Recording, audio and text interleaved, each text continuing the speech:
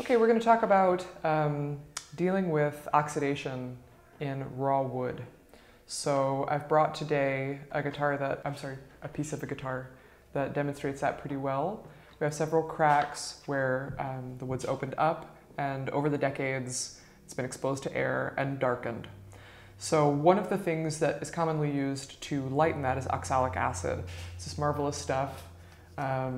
Mildly toxic, not too terrible. Common sense warning, don't expose your skin to it over a long period of time. It can be irritating, don't drink it. But we're gonna use it in a pretty clear, straightforward way to lighten oxidation in a light colored wood, in this case in a spruce guitar top. All right, so to mix it at the right approximate ratio, I like to use about this much water and a scoop or two of the crystals on my spatula. So that's enough, actually, a big scoop. We'll mix it up. If some of it doesn't dissolve, not a big deal. We'll just leave it at the bottom. I should mention you can get this online. It's not hard to come across. So this is the first thing I'm going to address, this crack here that goes from the corner of the bridge up towards the waist of the guitar. Another good candidate for oxalic acid is this pickwear here, where the finish has been thinned down and worn away, and you have a lighter but a more homogeneous oxidation of the wood here. So we'll start off with this crack, and we just let it soak in.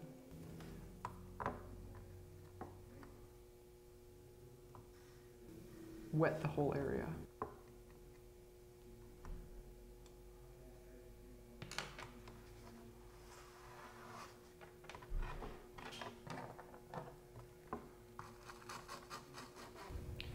The two brushes I've used today are, the first one is an angled eyeliner brush from Sephora, actually.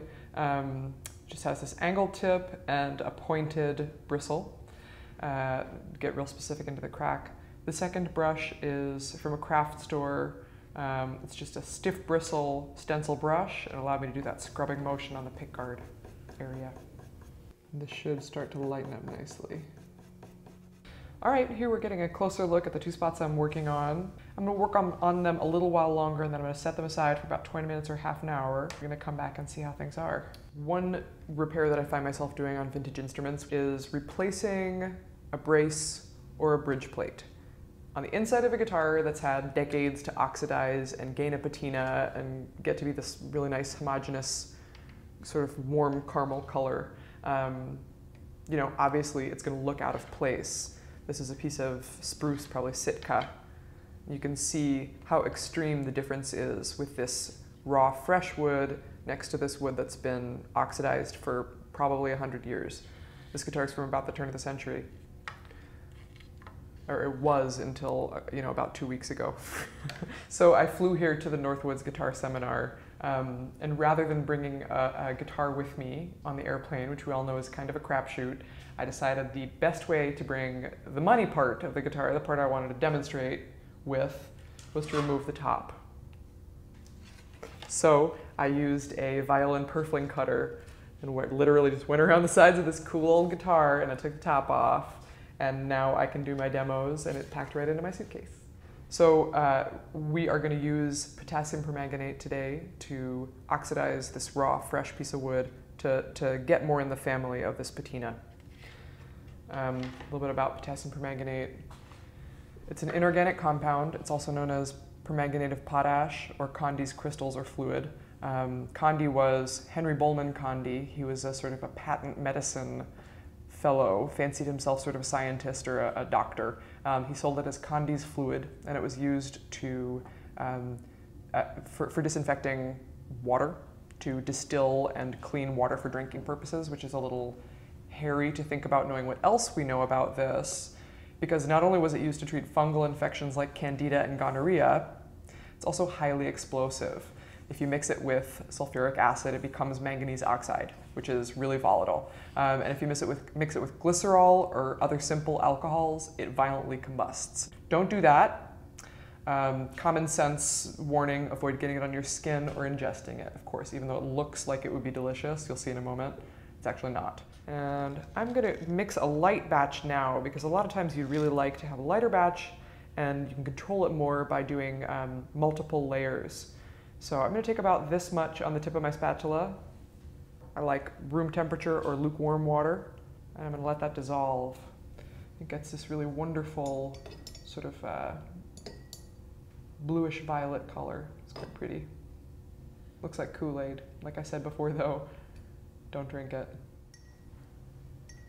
I'm just going to evenly saturate this piece of spruce. You can see as I paint it, the color is turning from this really intense magenta sort of violet into this brown and getting closer to the color of the natural patina, the inside of this turn-of-the-century guitar. To avoid this sort of thing, this cupping, you can wet the opposite side as well. So then any swelling that's going to happen on one side is also going to happen on the other side. And it's really a fantastic little trick. This is one coat of a more dilute potassium permanganate, and this is 2 coats of potassium permanganate as it's dry. And you can see these pieces of wood. When viewed next to the inside of this top, you can see we're really starting to get somewhere as we go this direction.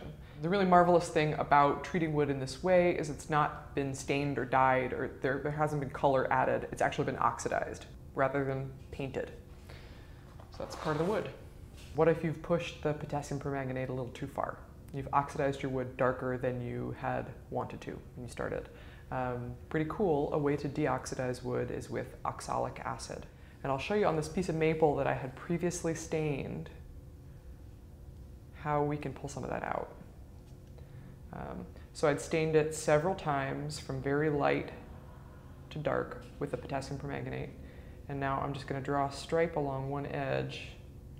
We'll watch a lot of that come out.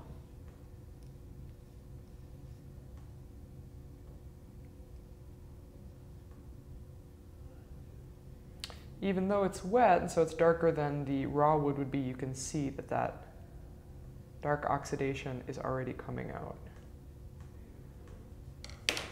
Just going to dry it a bit so we can see better. Yep, it's pulling out. So now we're going to check on this work after it's dried. This crack that's extending from the bridge up towards the waist has come out nicely. I'm happy with that. Still a crack, of course, so this is not the end of the road for this piece, but the color is much lighter. The oxidation is largely gone in a lot of it. As far as the second spot where all this pickwear was, it's much more subtle. This is the sort of thing that doesn't always work all that well, but from where I'm sitting, I can see that there's a difference. So I'm going to continue to work on this because I think I can get it to come up a little bit better. Then all I have to do is come up with the rest of the guitar. We'll be getting somewhere.